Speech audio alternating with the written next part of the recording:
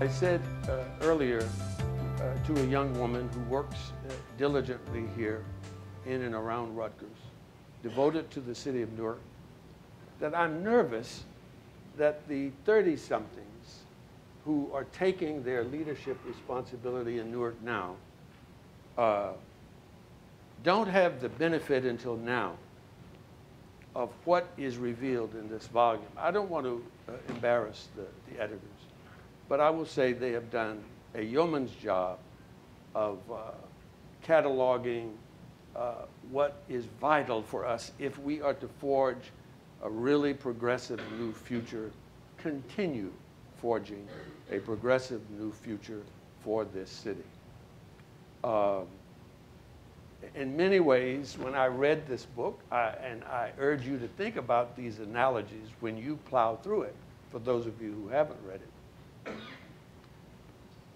The images, there are two images, is that Ken Gibson and those working closely with him were like people drinking from a fire hose. And I think about that because of the expectations of the masses of Ken Gibson's supporters, people marginalized by so many variables, and what they expected of this mayor. Not just expected over time, but a couple of days after the election. And on the other hand, to sort of paraphrase or utilize unfairly that well-known expression, Gil Scott Heron, the revolution will not be televised, right? Well, the revolution will not be brought on by a single election. And I think Ken Gibson faced the lack of real understanding on the part of people whose lives were urgently on the edge, and not really understanding that. Not understanding, for example, that Newark is not an island, and a city with great needs would have to reach beyond its borders for help. And that thing about him being a mayor for all the people didn't resonate so, what do you say, resonate so much to the people living in high-rise apartments, people who were struggling with life. But he had to contend with this. Do you have a palpable sense of those days of high expectation imposed upon the limits? Because as I read the reflection, I'm reminded of the fable of the 6 blind men and the elephant. You read all of these different views of Ken Gibson, and as the fable suggests, it really depended on where you touched him that defined how you saw him. And that's why having all of these voices together is a brilliant stroke. Yeah. Made lots of sense. Expectations, limitations. Bill, perhaps I can pick up the theme where you use the word fable.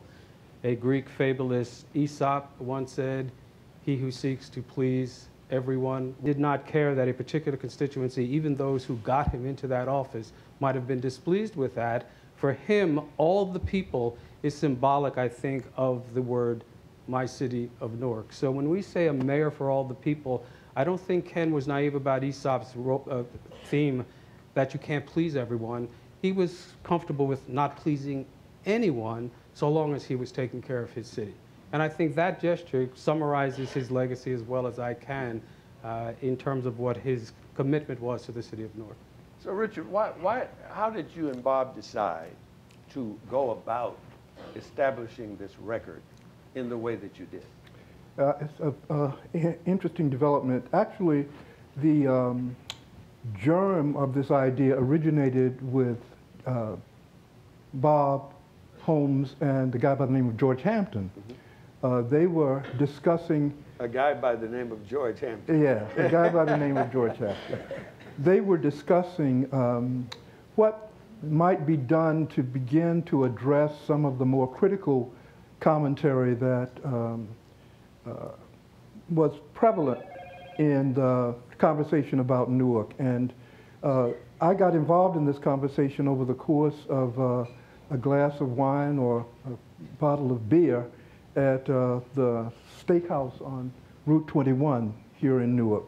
And the decision moved in the direction of writing an article for a major magazine like Governing to talk about what had happened almost 50 years ago now. That is the tenure of Ken Gibson, the first African-American mayor of this city, who strove to infuse it with economic help, if you will, to respond to some of the challenges that the people who happened to be marginalized were addressing at the time.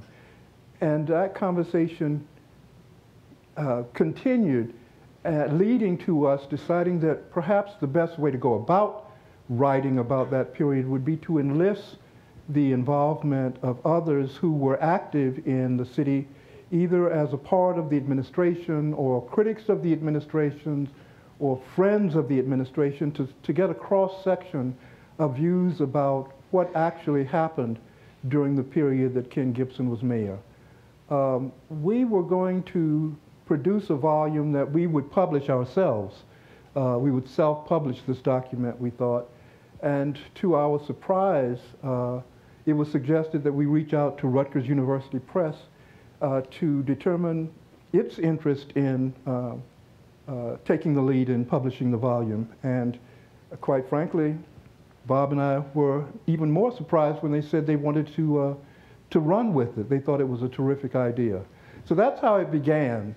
And over the course of 2 years, we recruited, Bob can add to this, we recruited some 44 individuals who we asked to chat in writing about their experience in Newark during the period that Ken Gibson was mayor, during his first term, his second term, his third term, and his fourth term. We asked them to write from their perspective about things they felt were important, about their relationship to Ken, about their individual involvement in the city, their hopes for the city at that time, their expectations, and their sense of failure, if you will. Over the course of those 2 years, we were able to convince 44 people that they should join us in this project. Mm-hmm. We are the collective memory of the time.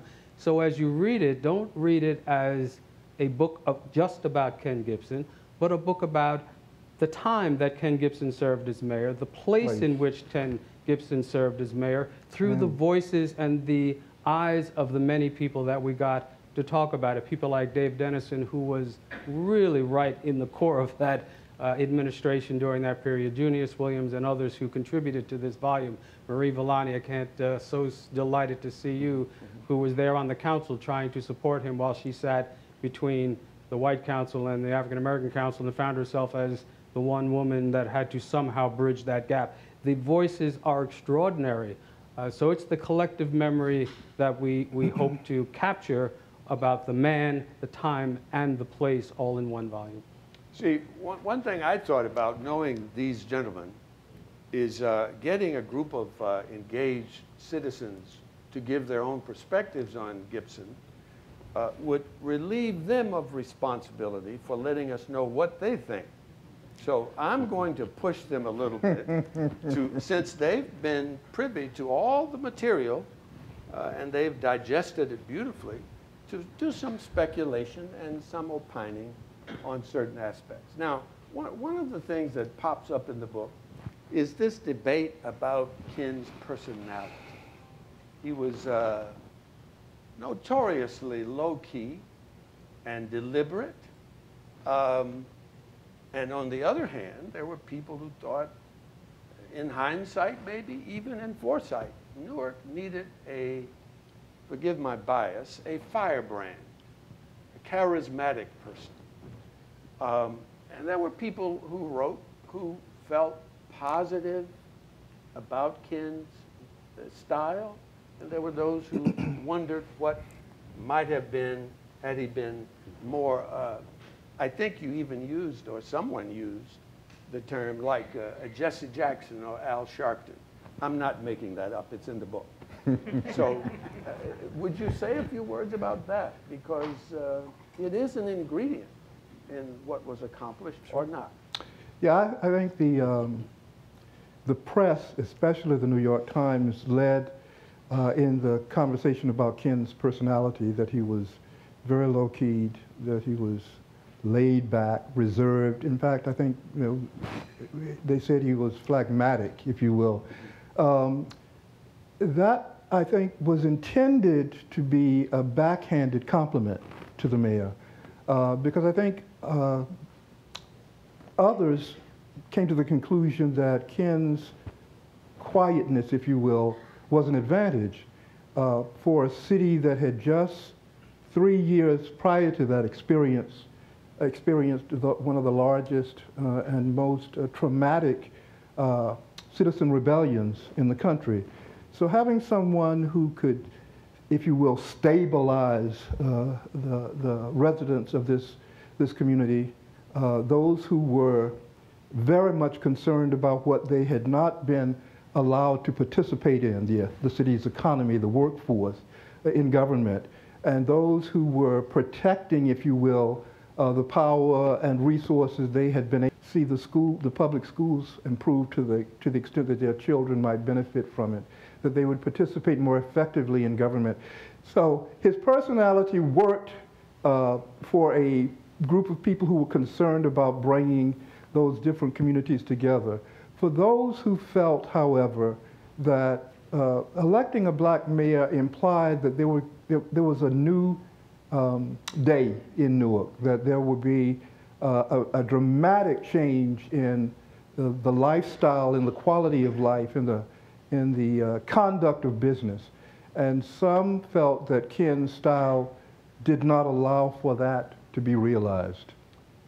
You want to add? One thing, a name that comes to mind, a contributor to the book, the late Al Coppi, suggests that Ken's strength was underestimated. And he puts it in this context. He said he was a mayor who came downtown to the business community and introduced himself as one of the CEOs in this town. He is the chief executive officer of a municipal corporation known as the City of Newark, and stood toe-to-toe with the CEOs of Prudential, PSE&G, and all of the others. And Al Coppi thought he was one of the first to take the mayor's office and put it in that context, that he too was a chief executive officer who should be respected. And it made a huge difference in the city because those major corporations were important to the revitalization of the city. So he may have been laid back and quiet, but people like Al Coppi tell us in the book that he was no shrinking violet. He could stand his ground, and he could stand his ground with the best of them. People expected change. How do you understand change? I mean, are we not still living in an era greatly influenced by Ken Gibson on a trajectory of change that occurs over a generation or more? Is that too polite? Because, Richard, you articulate some pretty impressive things that were accomplished, that were initiated in those days. Yeah, I think the mayor does not get as much credit as he should for maybe 3 or 4 principal things, and Bob will add to this, I'm sure. The first of which is the extent to which he was able to enlist the involvement and the participation of young African American and, dare I say, majority public policy aficionados, if you will, who wanted to participate in the rebuilding of Newark led by an African American mayor. He inspired these young people. They came from some of the most prestigious institutions in the country, from Yale and Harvard and Princeton and Rutgers and Seton Hall and you name it. these young men, primarily young men, by the way, became a part of his administration. They worked in the nonprofit organizations that supported government services. So that was a contribution that doesn't, in my view, get as much attention as it should have. Many of those young men have moved on to very prominent positions in important places across.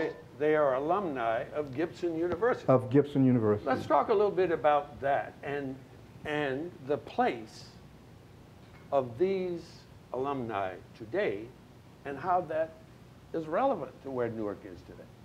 I think I coined that phrase, Gibson Yeah, you University, did. feeling That's that I am one of the graduates of that distinguished university known as Gibson University.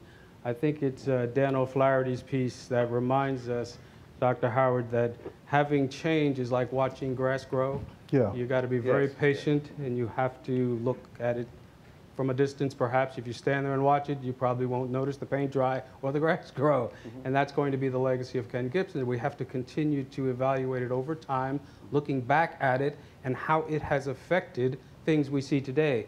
I researched how historians determine whether a person is an historic figure. It's those who leave traces of themselves behind. And to your metaphor that Sharp James used, those who lay the foundation for others to build upon. And upon those tests, Ken Gibson wins hands down. He is clearly an historic figure because he satisfies all of those tests for what an historic figure needs to be. I might add, though, that I think what I learned from the historians best describing Ken, when they were asked who they thought the most prominent and important mayor of all time would be, they named Fiorello LaGuardia of New York City. Why? For his programs and policies? No. It's because he changed the perception of what an Italian might be in a leadership role. There was a misperception that you were Cosa Nostra and Mafia. You were not going to be a mayor. Fiorello LaGuardia changed that perception. Ken Gibson had a much more difficult challenge to change the perception of what African Americans could do in a leadership role. Yeah. Some of our contributors described their childhood that they could never have imagined from their parents' voices ever seeing the city of Newark managed or run by an African American mayor. So it was his change of that perception. To Richard's point, one of my analogies, I hope you forgive me, you know, there were others changing perceptions. We didn't have black quarterbacks back then either. Oh, my Lord. When Marlon Briscoe came along and started for the Denver Broncos, he was changing a perception. Yeah, black men can manage a team and run a team. I remember when Barack Obama was elected president, and that was the second or third American Revolution knocked. And so we've got to deal with, constructively, the tension between people's rightful expectations and demands of government alongside the structural limitations of what is possible. What you define, and you're telling us we have 3 minutes? Is that what you're telling us, Marcia? Oh.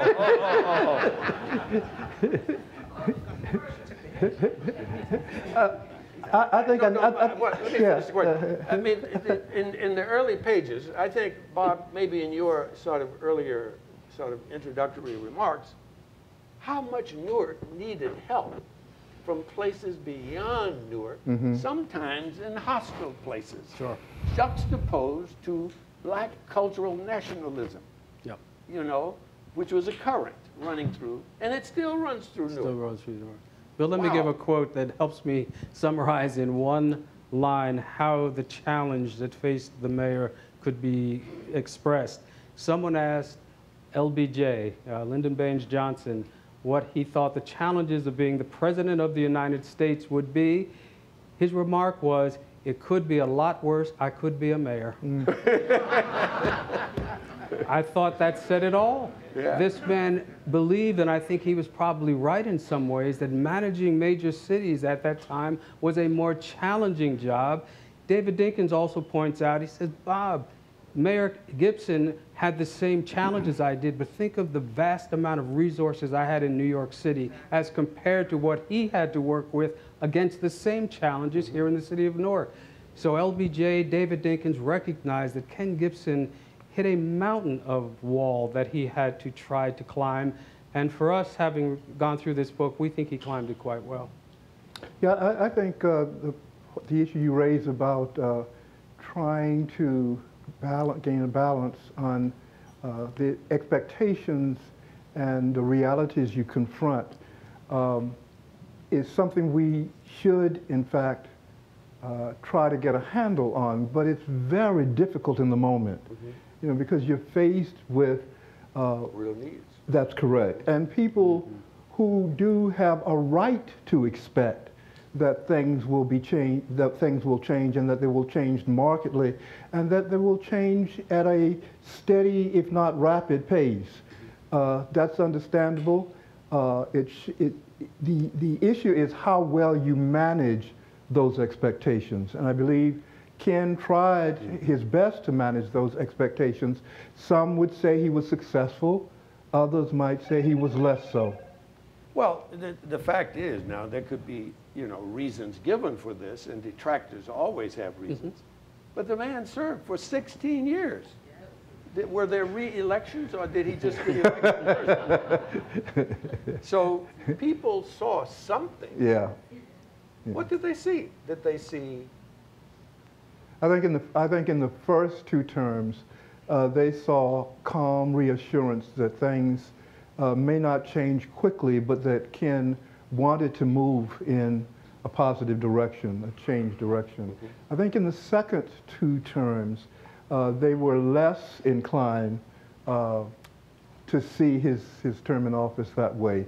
They were increasingly concerned about his inability to change things at the Newark public schools, about his inability to bring about economic revitalization of the city, the more active engagement on the part of especially the Latino community in the affairs of Newark. So I think that he got a bit tired in his fourth term in office, and as a consequence of that, the Newark populace decided that perhaps new blood was needed. Yeah, I sense we're getting close to the end of our time, but look, I'm going to ask Richard. you asked a Baptist preacher to do this, so you know what I said? You asked a Baptist preacher to do this. So one last question, though, and Marsha's made me forget my question. That was intentional. I mean, where are we today, if this is a book about the future, given what you know about this past, the struggle, you know, the watershed, you know about that. We could talk the rest of the evening about the Newark watershed. But BGO is still here. Ha-ha, right on. You know, BGO is still and here. so on. I mean, Yes. Richard, you give quite a laundry list, and I sat up. Yeah, I said, wow. right. I mean, we still struggle with the schools, but there's some things we can point to. But health But where- disparities has been greatly Health reduced disparities, yes. through our local health centers that Ken built, 7 or 8 of them, made a huge difference. We could talk about those. Newark Emergency Services for Newark- Families. Lots of things that he did. So tell the millennials what their marching orders are in light of. That's a good way to end, right? You got to keep struggling. You got to keep moving forward. You build on the work in the past. Use it as a platform for doing those things that you know need to be done to advance the community's interests as we go forward. Newark Studies. Does it continue Office of Newark here? Studies. Does it continue? No, it's in a different form. But is that Cornwall? Or? The Cornwall Center is an attempt to replicate what the Office of Newark Studies attempted to do, but it's based in the guts of Rutgers, Newark, which is essential to its long-term success. Well, I would like to propose, as the chancellors here and various deans, that we have a seminar on the trilogy to understand some of these things so that the new leadership coming forward will have the benefit of the elders' reflections. That's a serious proposal, that we have a graduate seminar freshman seminar, I'm not sure which, but bringing from time to time contributors to come in and really help younger people know about Newark and how this era shines a light on the next. I knew Ken Gibson up close for the first time in 1984, Larry, when he chaired the state Jesse Jackson campaign. And I have to tell you, I said, man, I mean, we would sit there, we would talk about statewide strategy, and I had a good night's sleep. But there were times when I would doze off. He was soft-spoken, you know. But, you know, we were organized. He organized us, did he not? I thought about that. And I think these... now, when the great gospel, who am I talking about now? The great gospel, Precious Lord. Oh, we need a seminar on a lot of things. Huh? Dorothy. When he does that, Marcia, he's saying one more round. That's not what you need. Anyway, let's give these men a hand and all the people who helped them. Do you intend a few questions from the audience? Yes? I think he would say to the young people today that you've got to be willing to step forward and take on the challenge of addressing the issues you think need to be addressed, and to do so boldly, and not to be reluctant, not to wait for someone else to step forward to do it on your behalf. You've got to take the bull by the horns and try to make a difference. Bob? Dean Lopez, I would say that Ken would make people understand that the role of big city mayors has changed dramatically. We don't have many nation states anymore. There aren't places where everyone in the place looks the same. We have diverse places, and that melting pot is most seen in our cities. So in effect, our mayors have become the avatars for policy and politics.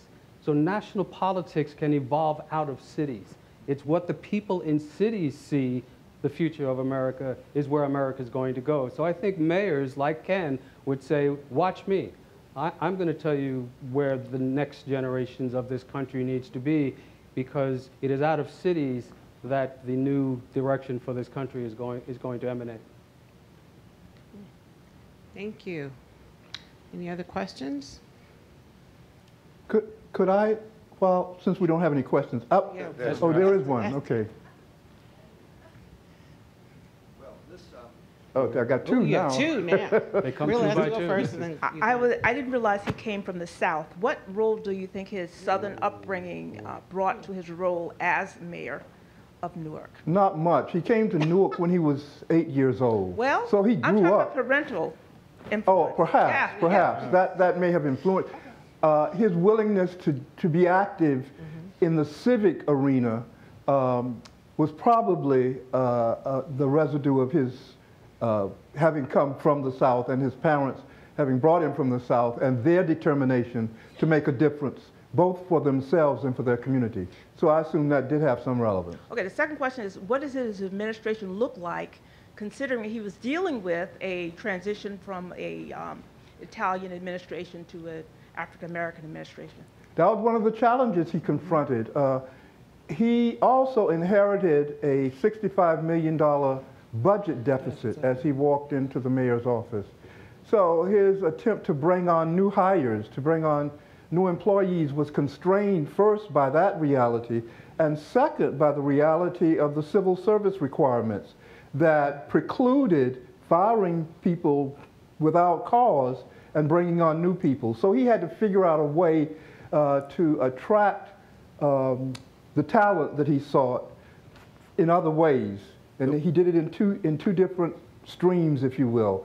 One was to attract federal and state dollars that would allow him to employ people outside of the civil service system after having negotiated with the state to you know, Dave Dennison can tell you more about this than I can, but to lower the requirements or to lengthen the time frame within which people could take the civil service exam so that they could be qualified to hold the jobs that he wanted them to have. So that was internal to city government, but he also created this thing called the Office of Newark Studies that brought into the administration, although they were not city employees, they were Rutgers University employees, to help him formulate policies, plans, and procedures that might be helpful to the city. So he took two different streams. May I say one word in response to what you're saying? May I? That point about the economy, it was interesting because you noted that the inflation at that time actually helped the mayor solve the debt problem, but it hindered his capacity to attract capital. So it was a double whammy. My favorite story in the whole book was that some Italians broke into the mayor's office, broke down the door, okay? Broke down the door. He was inside, and they were armed. And if I'm not mistaken, maybe guns drawn. Don't know about that, but they had guns. But they had guns. And the mayor was sitting behind his desk, listening to them eating grapes. I mean, this is idiomatic of Kenneth Gibson's cool. Yeah, but you got to remember, when we chatted with Ken, but you got to remember. When we chatted with Ken for his reflections, he reminded us that, yeah, he sat there eating grapes. No, he had his 38 in his lap. You should have put that in there. It's in there. That's what you know. I missed that. Yeah. That's But he was cool as a cucumber under these kinds of stressful May I just situations. respond to Esther's question quickly? One of the other ways, Esther, and I can speak to it very directly, that he responded to the challenge that you raised, he created 3 separate nonprofit entities to manage parts of city government. Junius can sit there and talk much more clearly about this because he was there helping to create them. HDRC, the Newark Housing Development Rehabilitation Corporation that I manage, the Newark NEDC, Newark Economic Development Corporation, Al Fayella's name resonates with that. And we can talk about the Newark Watershed Corporation, which I came back from state government to also manage, that I did 2 out of 3. To avoid that civil service conundrum that he faced, we ran parts of city government through outside nonprofit, quasi-governmental entities. I think Diane Johnson might want to comment on that. Roger Lowenstein commented on that it did create a bit of a splintering effect in city government. Diane, I think you had pointed out that it was difficult to find out where the head was. The head over here for this, there was another head over here. But what I found was interesting, how much autonomy the mayor was willing to give each of us in each of those roles. He trusted us to take on... How old were you? Right out of law school, I was very young. And he trusted us to take those roles on. And it probably created consternation for a person like you trying to manage us from HUD because there were many heads. And you had to help figure out, but what you said, and I thought was very important, you said while it wasn't perhaps as well organized as it might have been, you thought each of those fiefdoms, if they were that, seemed to be run honestly. And I appreciated your comment about that in the book. Thank you. Glenn, you had a question. Well, my question is for you to ask a little more about Mayor Gibson's personality. There's so much emphasis on this calm demeanor, almost saintly. And it left me wondering, did he have some close associates that to whom he could cuss out imperiali, etc.? was there another side hidden there? Junius, what do you have to say about that? I think he had a few guys around him who he relied upon. I think of Elton Hill, for example, who became his... And Harry Wheeler, absolutely. Also Harry Wheeler, yeah. Junius was there for a while, and he helped in that regard. But I think those were the 2 principal players, Harry Wheeler and Elton Hill. Harry Wheeler was the CETA director, and Lieutenant Governor Sheila Oliver was his deputy for a while. How long were you there, Sheila? About 4 years. 4 years, okay. So she knows about Harry Wheeler. Well, we don't want to leave out Larry Coggins and others who were Larry Coggins. very instrumental in guiding the mayor in those early years. I would like to see if commentators, I mean contributors, want to add a little bit to, I think you'd agree with that, right? Sure. Yeah, if you want to add a little additional information or color. And I see one of the Richard. contributors standing now, Richard? Camaraderie. Sure is. Again, good evening, everyone. Thank you all. I haven't had the benefit of reading the book yet, except my version. But a couple of, put a little bit of a point on a couple of comments. I think it is important to emphasize, re-emphasize what Richard was saying, that just because Ken got elected, we still had a neo-colonial economic dynamic, which things were controlled from the outside. We had an overwhelmingly white political infrastructure that didn't change, as you pointed out. So it was very difficult for Ken to do what he probably wanted to do. I do think there's, some of us, myself included, who thought he was a bit too cautious in his approach. I felt that in the 70s and 80s. Again, I was in my 20s and 30s. Of course, here's the point when I'm supposed to say, but I've changed my mind. But I still haven't. I do think he could have been a little less cautious in his, because, again, the socioeconomic distress, socioeconomics really didn't move much during his 4 terms, except for health indicators, which clearly he deserves credit for. My question is actually related to his relationship, his interaction with the female voices of the late 60s and 70s. I mean, there were, several, although, as usual, the women kind of get short shrift in these discussions. But I don't know if you want to talk about some of the women who were strong and powerful then, and what Ken's relationship was with them. Why don't you name some of them? Who we had? Pearl Beatty. People can throw them out here. Pearl Beatty. Larry Stokes, Pearl Beatty. Who was the, Edna Thomas, the radio show? Shirley. Bernice Bass. Bernice Bass. Bernice Bass, So, the radio show. That's my question. Thank you. We may have just said it, Richard, that they were women who had an enormous impact on him and the way he managed things. And some of whom he had a good, positive working relationship with. Others it was less so, quite frankly. Yes. Well, I'm going to yield to Vincent. He was Hi. Hi, Vincent. I'm Vincent Perez. I was a contributor. Yes. My part of the contributor was his relation to the United Community Corporation. The United Community Corporation was created in 1965 under the All Economic Opportunity Act. It was the only organization in the city. Mayor Gibson came from UCC.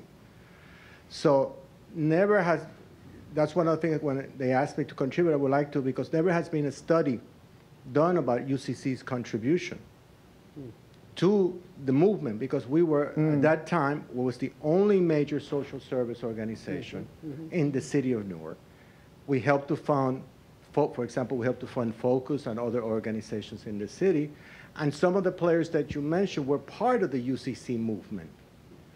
So I was very glad that when Richard invited me to speak about it, and I think it's something in the future you need to do some research, because it was the first agency in the city. It, as the only agency, had presence in the 5 wards of the city, and did some active community organizing that helped them. Because if you look into the report of the Newark riots, technically UCC was blamed. Wow. In that report that the state did, because it was the first organization.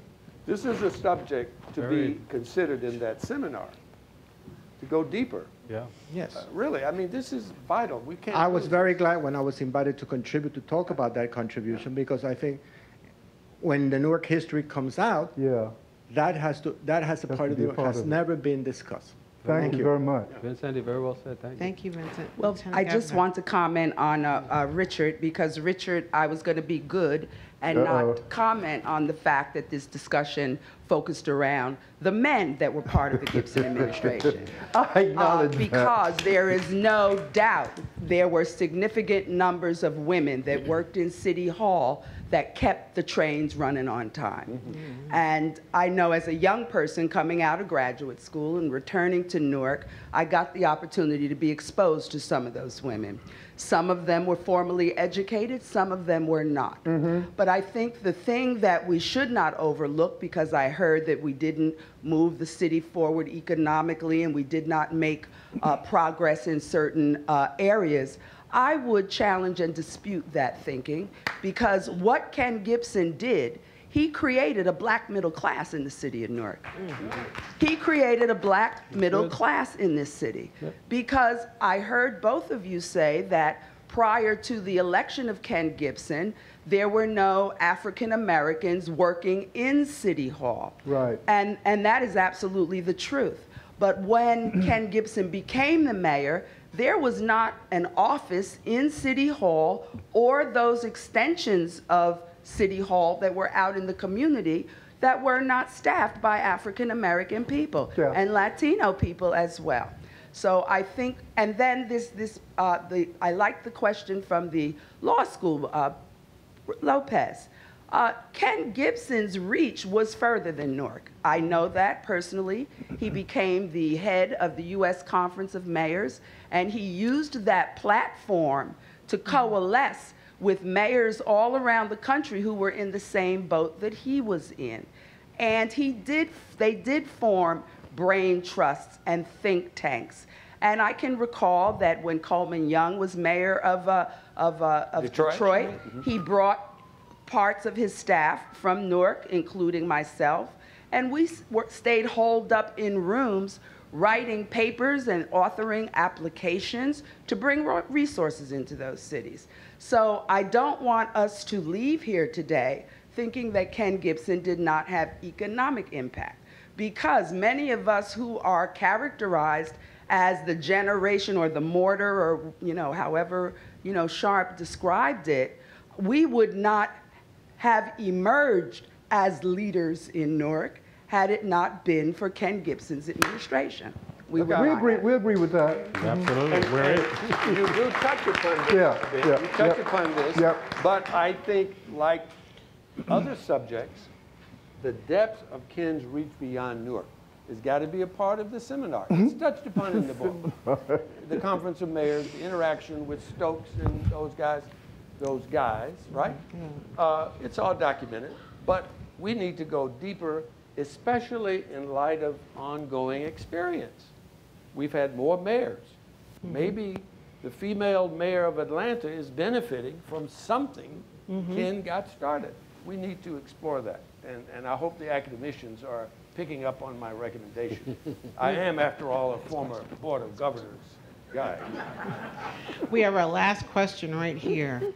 Thank you, Lieutenant Governor, for bringing up the ladies here. Always powerful, always there at the if we're there at the table. I was noting, and maybe this is a figment of my imagination, because I was out during that same time period, but it seems like there were a lot of 20-somethings and maybe early 30-something at the table.